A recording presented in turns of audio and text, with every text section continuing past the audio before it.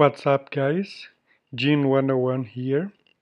In this video we are going to learn how to change library path on Delphi.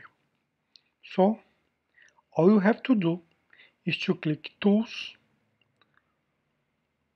Options. Here under Environment Options you go down until you see Delphi Options and then you click Library. Here where it says Library Path, you click at this little button and here you can change your library paths.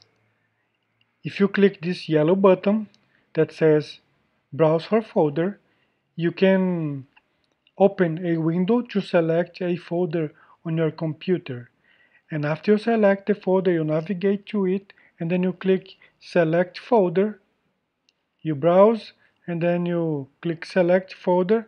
After you click Select, it will be added to your library path, and finally you click OK. That's it, it's that simple. If you like this video, please give it a thumbs up. Thank you for watching.